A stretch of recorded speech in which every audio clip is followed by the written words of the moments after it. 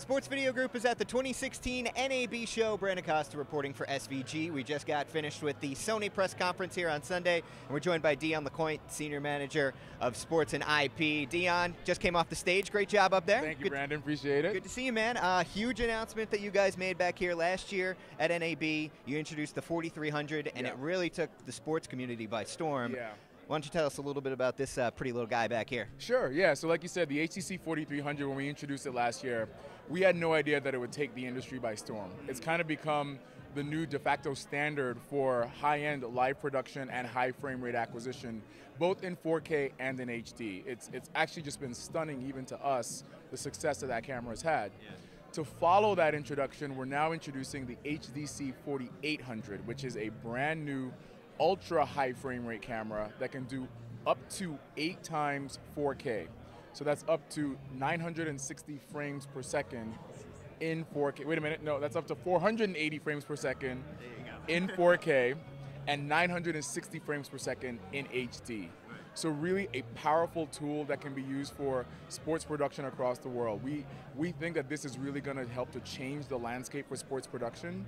And a huge benefit is that it uses the same features, the same connections, and the same accessories that sports producers utilize now with their existing HDC 4300 or even 2500 cameras. So it blends right into the workflow. That's awesome, fascinating stuff. You guys also made a couple of big announcements as far as IP.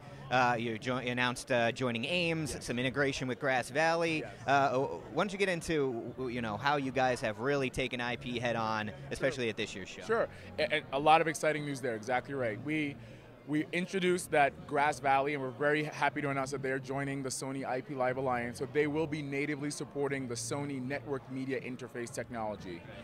We did also join Ames, and the overall message there is that we want to give end users and our customers the confidence that if they buy Sony technology today that is IP ready, that we will be able to integrate and support any standardized IP technology in the future.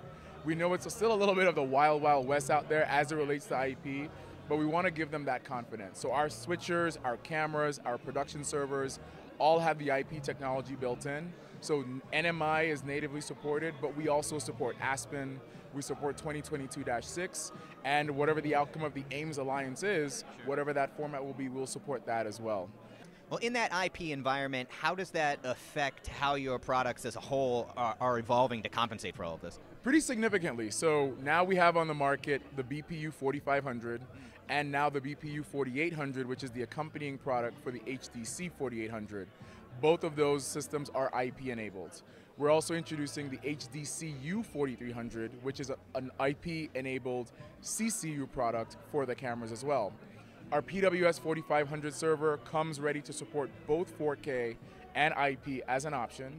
And we launched a brand new lineup of switchers called XVS series. There's an XVS 8000, XVS 7000, and a 6000. And each of those switchers are capable of handling 4K without any sacrifices. The XVS 8000, for example, can handle up to 40 4K inputs, 12 4K outputs. Those can be SDI, they can be NMI, and you don't sacrifice anything. You have 5 full MEs, 8 keyers per ME.